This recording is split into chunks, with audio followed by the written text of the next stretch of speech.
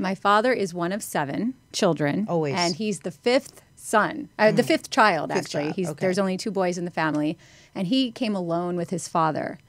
And it was in 1966, and they came on a ship. It was called the Michelangelo. They came a year later, the 3 youngest siblings. Yes, they came a year later with Mom. But she said to him, I want to see what you're cooking, what you're learning here in New York. And he did. He cooked for her. And unfortunately, she tragically died very soon after, I believe, while he was cooking in the kitchen with her.